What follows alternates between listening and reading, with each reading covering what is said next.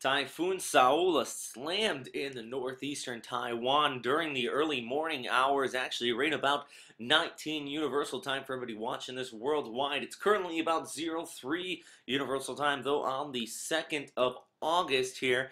And as you can see on the current radar imagery, much of Saola has been rained out here. Actually, a lot of that rain came onshore there in northeastern Taiwan.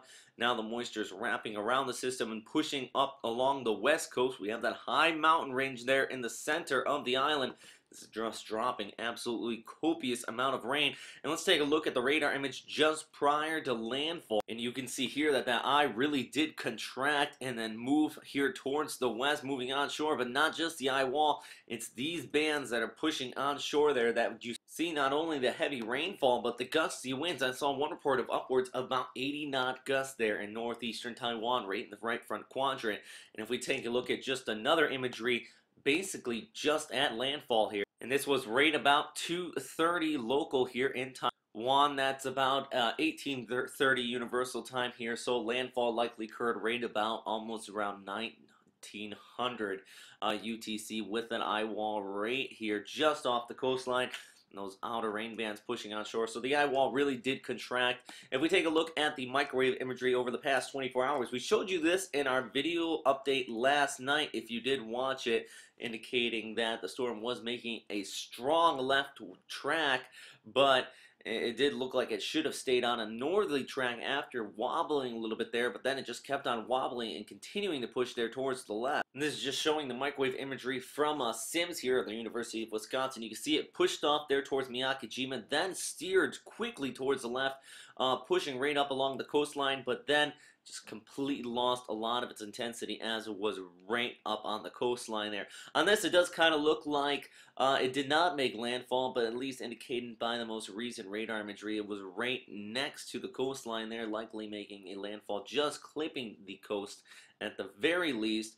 But regardless, though, the mountains of Taiwan have absolutely ripped this storm apart. You can see at first here all that moisture pushing up onshore along the east coast while the storm's right in this area. Then look at this band forming up there along the west coast as it starts to pull the moisture out of the Taiwan Strait here. So first here, then here, that center of circulation just skimming up along the coast, pushing into and over Taiwan. Now that center of circulation kind of is skimming along the coastline and along the mountain chain here because it really just can't push over those mountains. But the overall moisture as shown on this visible / infrared imagery just shows that overall circulation is continuing to push over Taiwan, likely is going to continue to push off there towards the north, affecting China within the next 24 hours. Now, also on this imagery, you're looking at Typhoon Damrey pushing out towards the Yellow Sea. Actually, still a rather decent eye wall forming up on this system as it continues to rush off there towards the northwest. Where are both of these storms going? Well, and let's take a look at the streamline analysis at this time, which I can honestly say this streamline analysis has been handling these storms better than the model forecast. Yesterday we were talking about how the streamline was indicating kind of a track on this direction instead of off here towards the north like a lot of the models were showing, and the same thing with Saola was the circulation so broad around that system that it likely would turn off towards the left as well.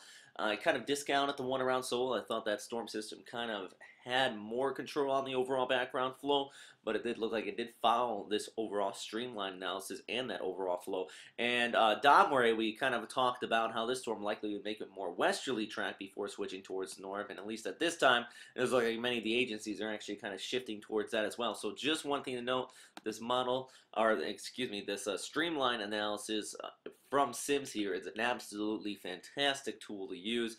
Definitely, as long as you know what you're looking at here, it can be very accurate even into the long range. Now, Saola pushing off here towards the left, likely going to continue to follow that flow off into the westerly direction, and Damrey continuing to move onshore as well. Both of these systems moving through there. Once again, though, Saola is having effect on Damrey, kind of making it turn towards the west instead of the northwest, more so just due to its complete control of the atmosphere in this area. And here is what the Joint Typhoon Warning Center is saying on Damrey at this time. Currently a typhoon at 65 knots. Definitely there is an eye wall within the storm system, so that does make rather quite sense. 55 knots, though, within the next 12 hours, and continuing to decrease intensity after it moves over land.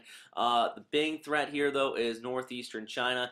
Has been continuing to see flooding rains, and this could very well exacerbate the situation here. So definitely going to continue to watch this story as it develops. Now let's take a look at what JMA is saying for South. They actually have the storm as a severe tropical storm at this time. I do think that's more or less correct, actually. The Joint Typhoon Warning Center still calling it a typhoon here, but it is pushing off there towards the northwest. Center of circulation, as we've seen on the microwave imagery, likely is rain about in this area now. It's moving around Taiwan, basically around the mountain chain, and then pushing off there towards the west. But once again, though, the overall broad of the circulation, as you see, actually what they see, yellow line showing that wind field, it continues to extend out very far from the system.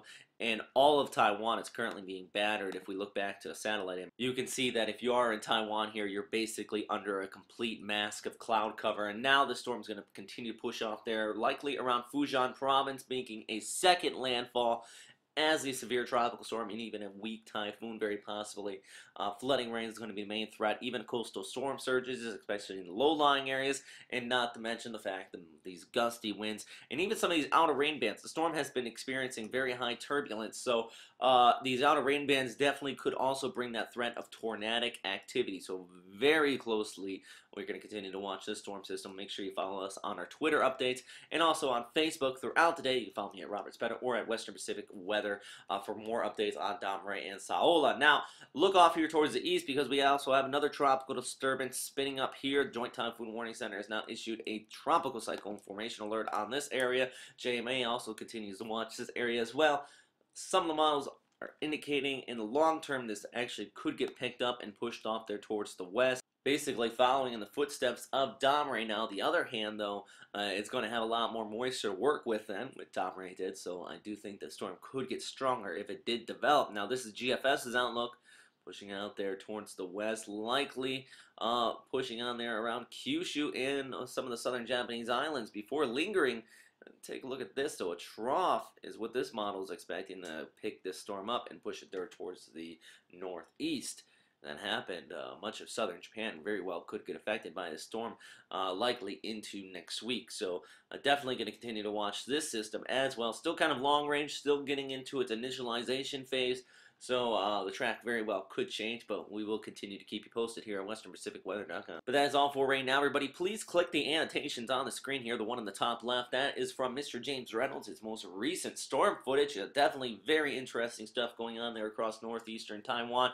He went out there and shot some of these places I was talking about that have received these absolutely copious amount of rains. Actually, northeastern Taiwan, one station there has seen upwards of about 1,700 millimeters within the past 72 hours. And in the past 24 hours alone, over 500 millimeters. So flooding is going to be a major concern, obviously, here, but he is there videotaping that, so please go up here. Actually, I put a link to his channel so you can look back a few videos.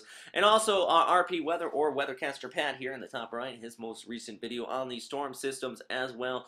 And also, please click the annotation below if you really want to subscribe here on YouTube. And then check out our website at Western Pacific Weather. Plenty of updates throughout the day on these storm systems. But thanks again for watching, though.